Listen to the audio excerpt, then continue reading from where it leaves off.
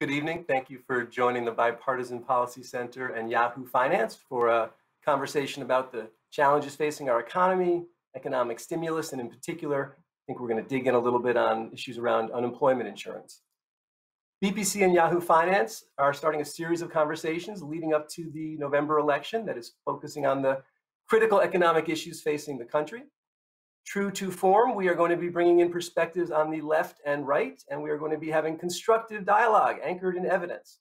It is our solemn hope that Chris Wallace is able to do some version of the same tonight when economic issues come up in the first presidential debate. But today's conversation is the first in the series that we are doing together, and it is focusing on the stalled efforts on Capitol Hill to provide relief to struggling families and businesses necessary to support an economic recovery.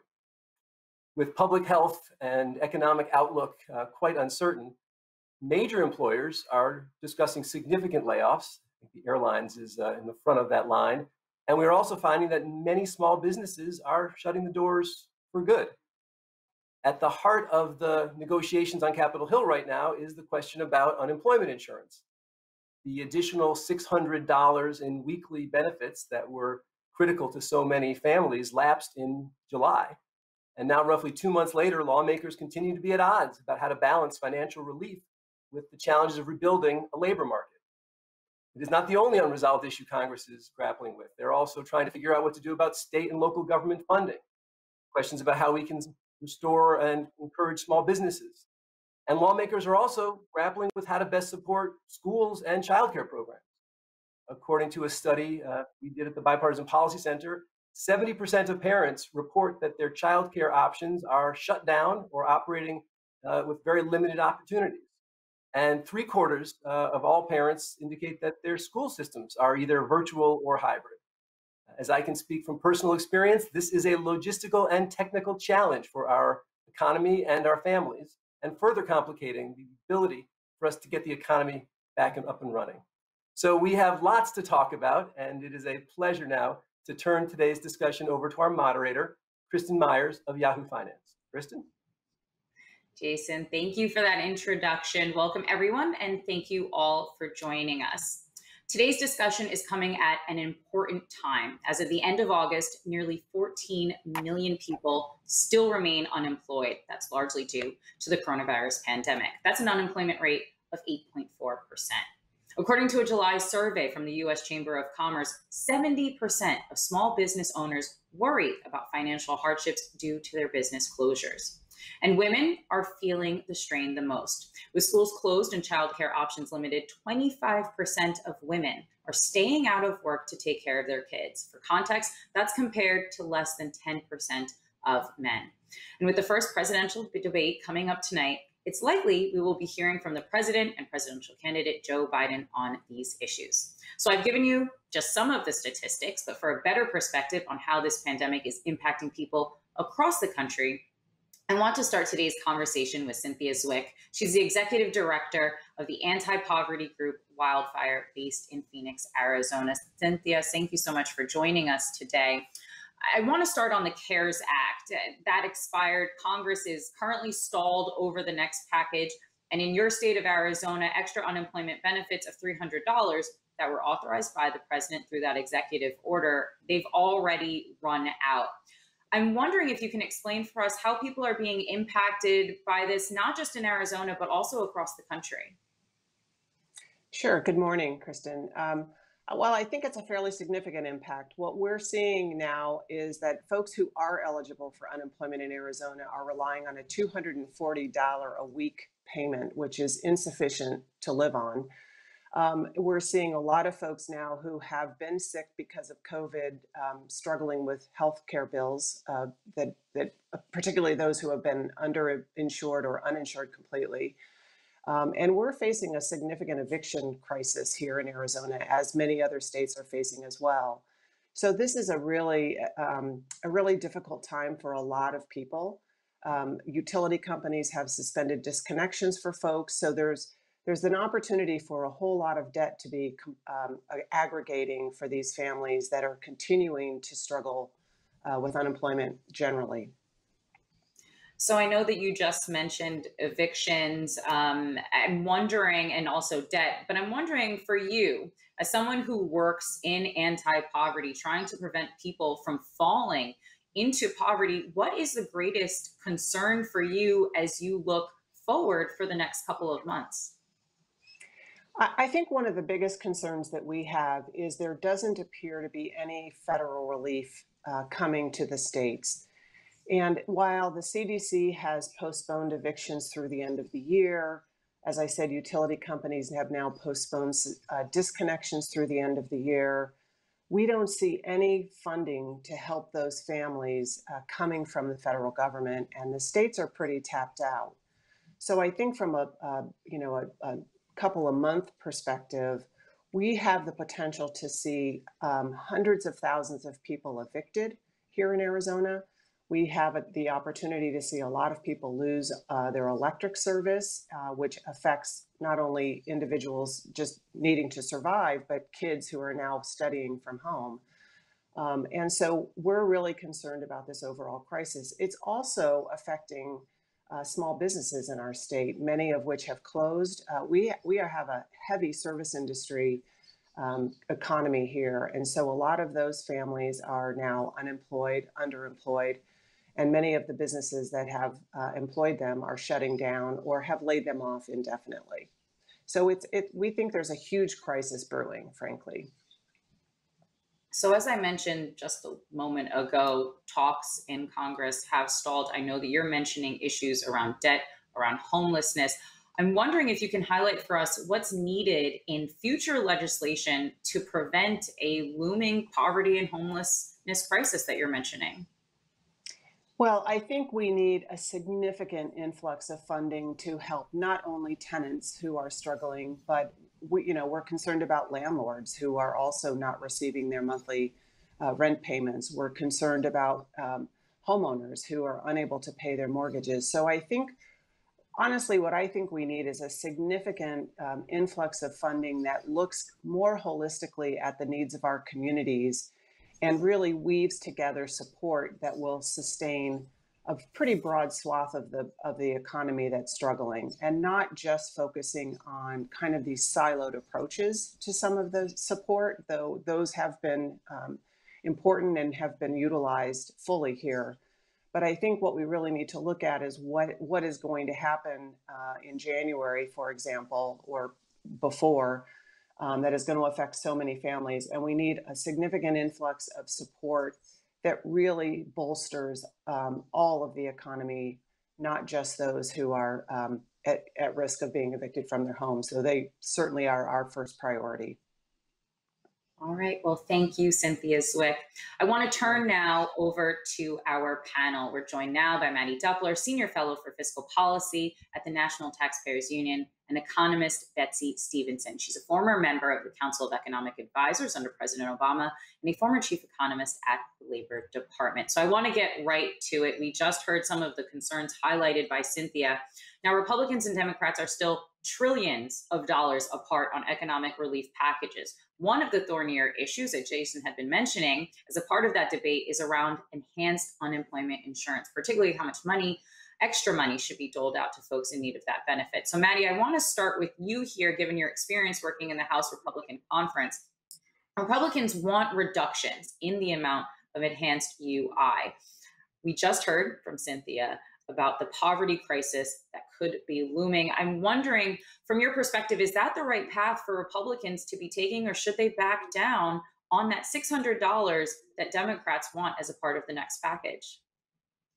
Well, let's be clear, it would not be a reduction at this point because the expansion of the $600 a week has, of course, expired. So now the conversation is, do we put new benefits on top of the benefits that people are already eligible for at the state level? This was a conversation that took place during the CARES Act debate. So in April, when Congress passed its last COVID relief legislation bill, there were several senators who raised concerns about the fact that a worker could be paid more on unemployment than when they were working. working. Now, I do think, particularly in April, when we did not know the depth of the coronavirus crisis, we did not know how long it was going to beleaguer the economy, and we didn't know a lot about how the economy was going to recover, this was a little bit of a tone-deaf argument.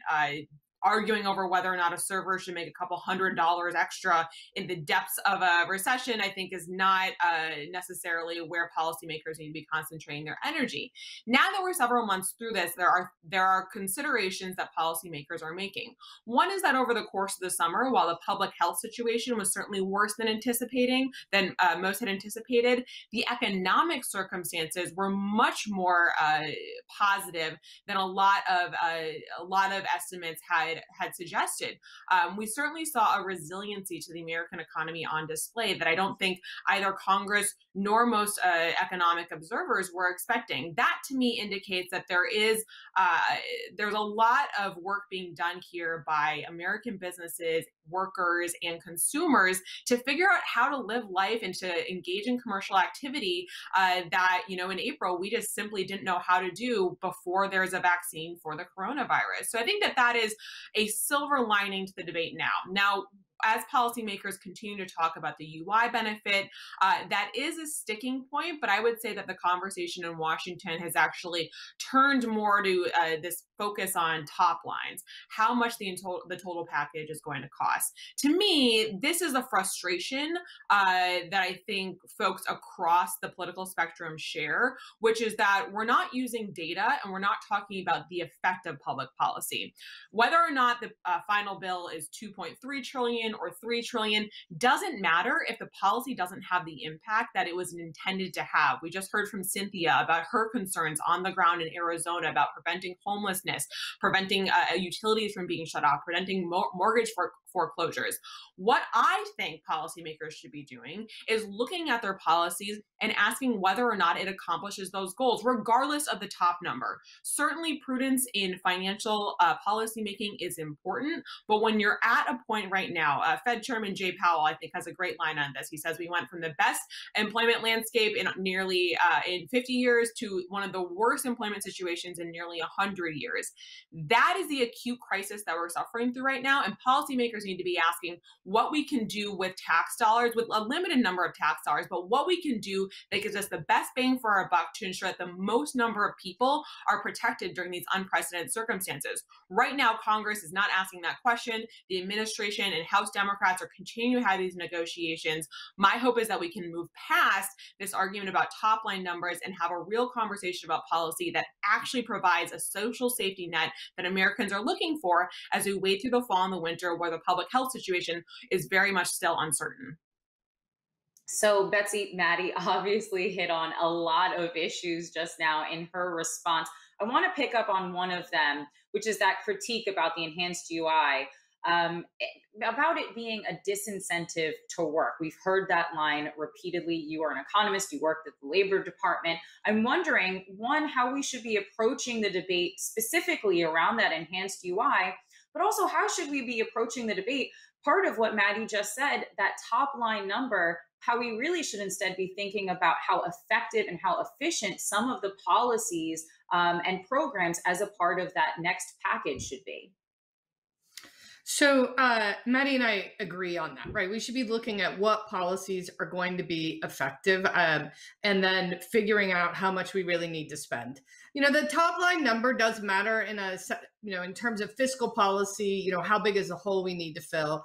But I think that, that's what really mattered in March and April.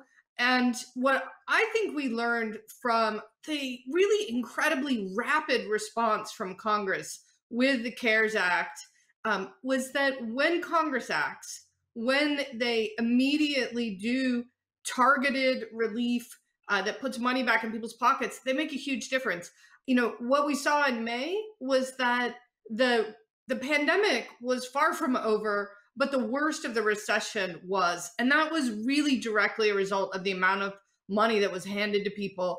And they were able to pick their spending back up because spending had fallen off a cliff, not because of shutdowns, but because people were terrified not just of getting COVID, but terrified of not being able to pay their bills, not being able to put food on the table. And so they really cut back on all sorts of spending.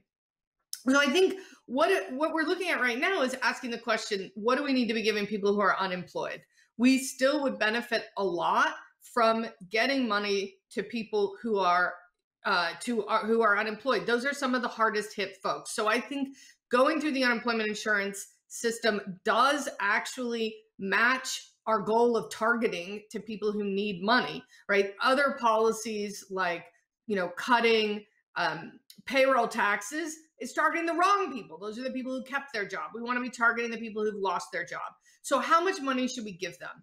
Now, the problem is our unemployment insurance system is kind of broken, right? It doesn't give people very much. You often hear that it gives people 50% of their pay, but that's only up to a cap, and that cap varies across states. And I would say the typical person earning median earnings in the United States is maybe getting a third of their pay through unemployment insurance, and that's just too little. It's too little to have them not face foreclosures and hunger and all the kinds of problems we've heard about. So what do we need to do? It would be great if we had a UI system where we could just dial it up and say, let's hit people at 100% of their pay because that's what they deserve right now. Unfortunately, we don't. And I think that's a problem that I hope we could actually address at some point. But until then, I think we do need to be aiming to getting people something close to 100% of their salary.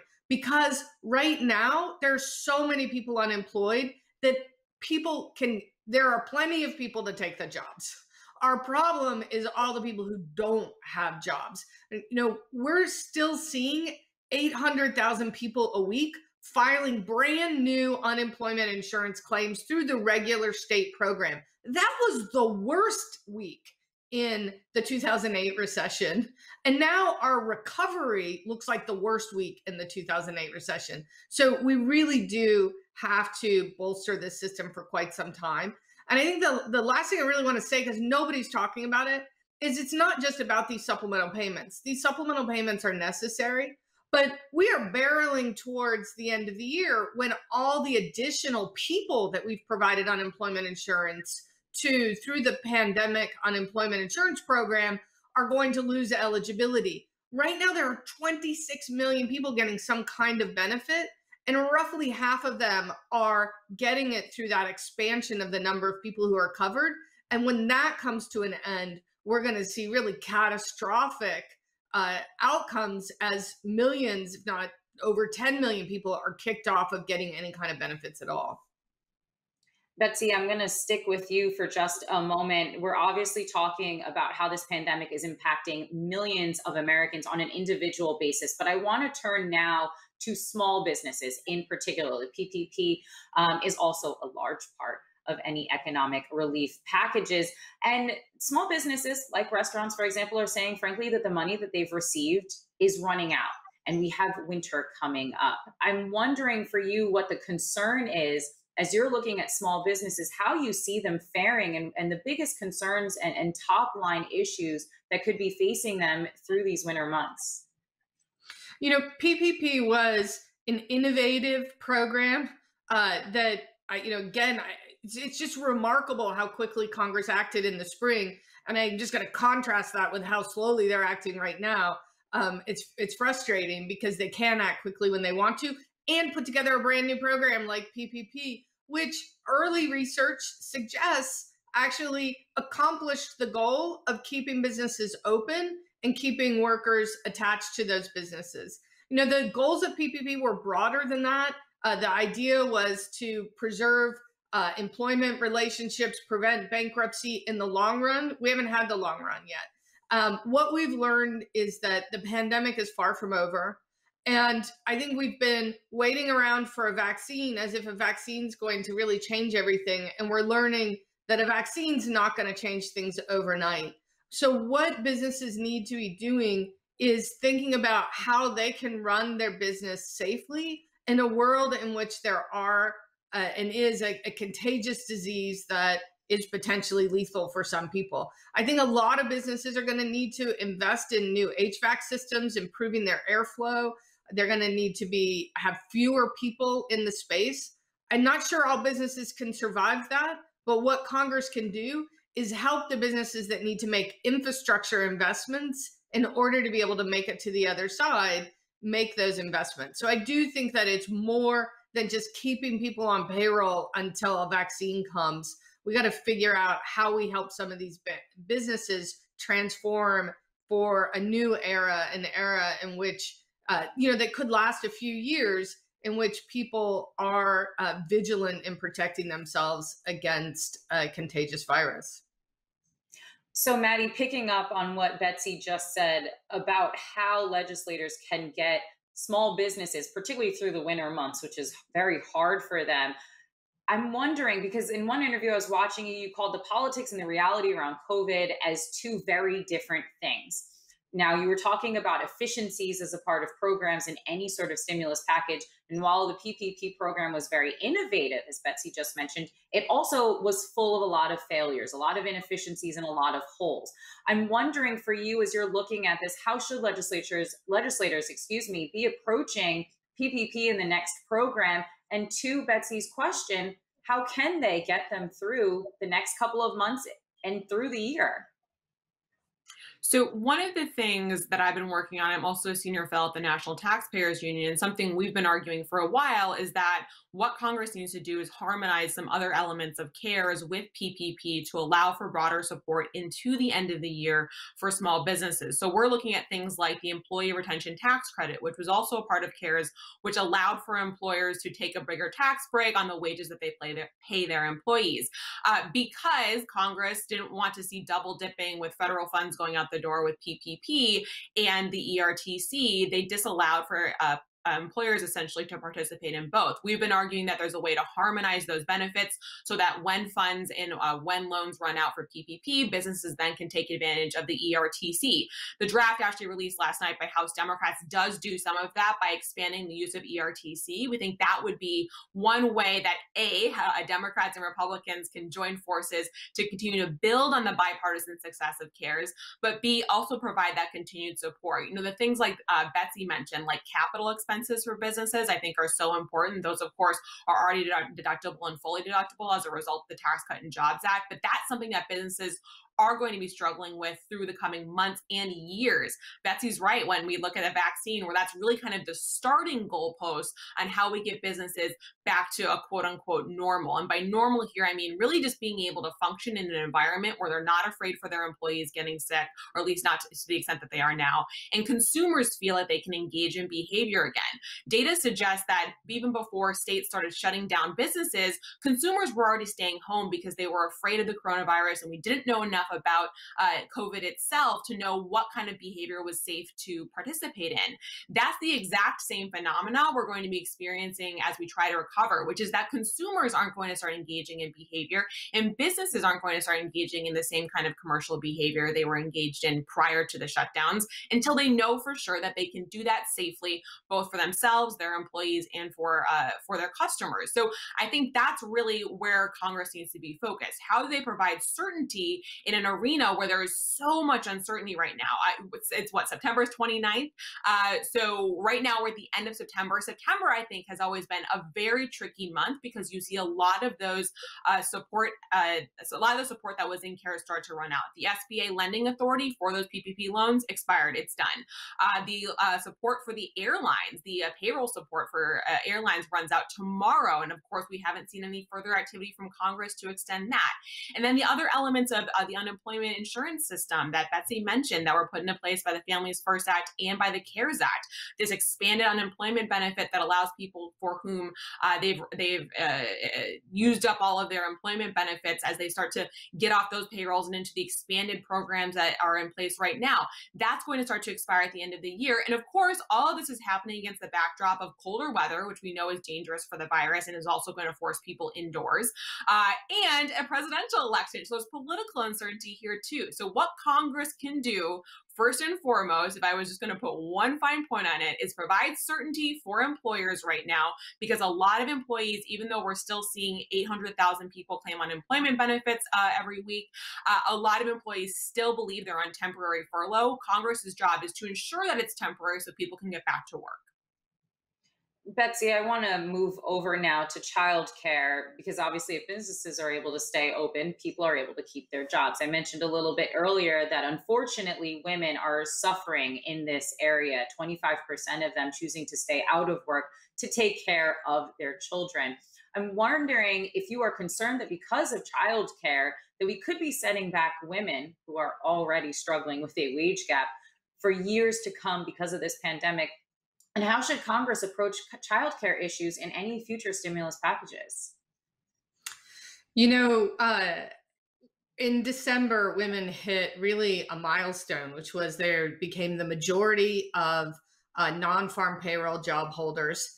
And they held that position in January and February, and they were really on track for that kind of growth to continue. Women have invested more in education than men for several decades. They have increased their job tenure and experience on the job to be equal of that of men, and in some cases, obviously exceeding. And they have increasingly become equal earners in the home, and sometimes top earners in the home at higher rates. So we have women having really come into their own in the economy, and then the pandemic hit, and they got hit really extra hard in two ways. One was, I really call it a gendered shutdown, because the industries that shut down the most are ones that had greater than 50% of their employees were women. Women work disproportionately in leisure and hospitality. That's still, the employment is still down 25% from where it was pre-pandemic. And it declined, fell in half at the worst part. So they lost jobs in the industries in which they're focused. And those jobs are not all back. And one of the maybe blessings, as for some of these women, as they were losing jobs, as well, they didn't have a job, so they could stay home with their kids who didn't have school. So unfortunately, though, that's now not a blessing, it's a curse. They can't take new jobs. There are a lot of women who haven't gone back to work. You know, their employers said, okay, we're going to open the office, and they're like, I got nowhere to put my kid. And so they're the one who doesn't go back. And I think that's one of the reasons why we're seeing a lot of employers, you know, they're going back to maybe 90% staff, and hey, it's okay because the 10% who aren't coming back really can't because they've got these kids at home. The problem I see is, you know, as that lasts a long time, we know that when women stay out of the labor force for a long time, it becomes harder for them to get back in. It means that they're going to be on a lower career trajectory, a lower wage trajectory, probably for the rest of their life. And as these women are at home taking care of their kids, they're also starting to potentially struggle with elder care issues. And they may find by the time their kids go fully back to school, which may not be until the fall of 2021, that they've also taken on other caregiving responsibilities in their family, and there's just not the bandwidth to go back to work. And so I am very frightened that women have set themselves back decades. What we see is women's labor force participation is where it was in the mid 80s, right? So where are we today? It's 2020, and women have tumbled all the way back to the mid 80s. And it's going to be a struggle to get us back to 2020. So I am extremely concerned about this. Childcare employment remains 20% below where it was at the peak. So 1 in 5 childcare workers have not gone back. And we already had a shortage. And what we've learned about the virus is that it's airborne, right? And that's what's really become clear over time. And so we talk about the winter months. I think a lot of parents are going to feel nervous and concerned about putting their kids back in facilities that perhaps really haven't done the investment necessary to ensure that they have the airflow that can mean their kids stay healthy. I mean, look, when I had kids, the first thing I joked about was putting them in childcare, was putting them in, you know, a petri dish of germs, and we were all going to be sick all winter long. We all know that's what childcare is about. It's about bringing the germs home. And now the germs are actually much more dangerous than they've ever been. And I think a lot of families are wrestling with that. It's a really difficult situation. And so I am incredibly concerned about what this is going to mean. And really, Congress isn't doing enough. I've seen what Congress can do when it wants to save an industry. Look what it did for the banks in 2008. Look what it's done for the airlines. It's got to say that childcare is as important a part of our economy as banks. were and are. And it's got to say that childcare is as important as airlines, and it needs to make it a priority. It needs to bend over backwards to make sure that they can do the infrastructure improvements that they need to be able to bring kids back safely, to be able to boost employment, to ensure that wages and training for childcare improve in a way that will attract women back and that will make families feel safe putting their kids back in childcare. And this is going to be not just what we need to do right now, but what we're going to have to be putting a lot of our energy towards over the next year or two, is building back up our childcare infrastructure so that we can, and helping women who've stepped out of the labor force get back in and get back to where they were before.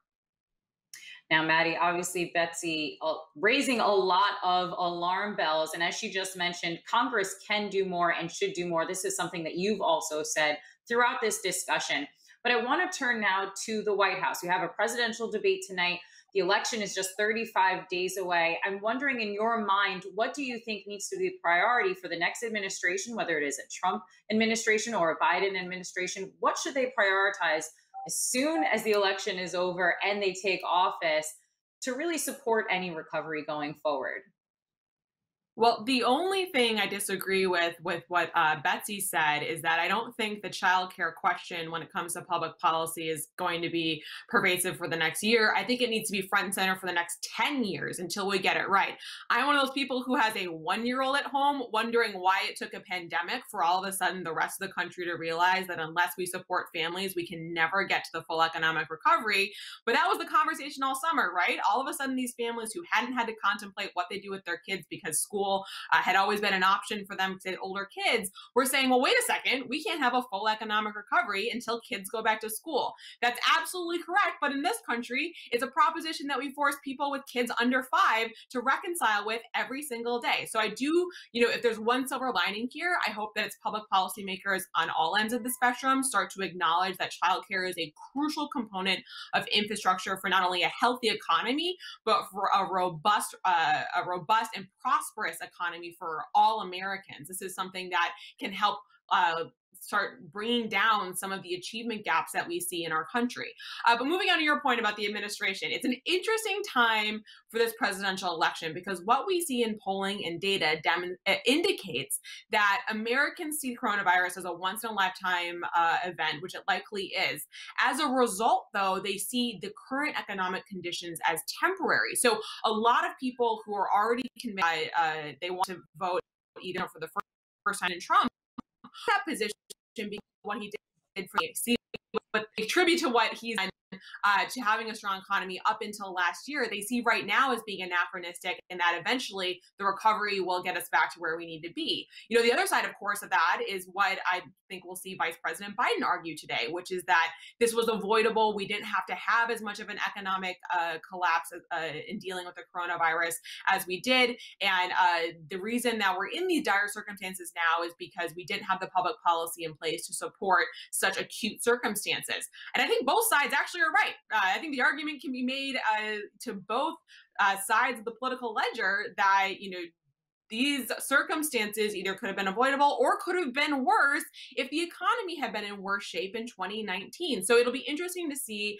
how they can do that today with the first debate and in the coming weeks. I do that, typically what we see are Americans, their opinions on the economy crystallize a lot sooner in an election cycle. By this point, most Americans would have their minds made up about how they feel about their own economic circumstances, and as a result, how they would vote in a presidential. I think that in this year, what we'll see is candidates can really run all the way up to the post in order to make that argument to Americans up until Election Day. All right. Well, I will have to leave that there. That was a great talk. I want to thank both Mattie and Betsey for participating. I'm going to send this now back over to you, Jason. I wish we had more time. There were so many more topics that we wanted to get into, for example, around state funding. But unfortunately, as always happens, not enough time to get through all of the topics that we wanted to chat. So I'll send it now back to you. Well, thank you, Kristin. Key to the Bipartisan Policy Center is always keep wanting more, and that's why we're delighted that this is just the first in a series of discussions we'll be co-hosting with Yahoo Finance. I want to just share your thanks to Mattie, Betsey, and Cynthia for a really great discussion. I think it revealed what we know, which is the economy is at an inflection point. And I think the revelation that our ambivalent recovery is kind of barreling towards a cliff when it comes to small businesses, out of work folks, and I think the real focus on childcare is very important. That's something that the Bipartisan Policy Center has cared and thought about a lot. I want to suggest if anyone is interested, they hop on bipartisanpolicy.org, where we have a number of specific recommendations on childcare and unemployment insurance and some other of the key points of contention. True to the Bipartisan Policy Center, we are proposing ideas that have resonance with the core beliefs and ideologies of both parties. And so we hopefully encourage the Congress to step up and engage what we know is a continuing crisis. So with that, on behalf of the Bipartisan Policy Center and Yahoo Finance, thank you for joining us. Our next segment is going to be on tax policy in the 2020 election. And I hope that this conversation was a little bit of a warm-up for what's going to be, I'm sure, a rather special presidential debate starting just in a few hours. So, Kristin, thank you so much.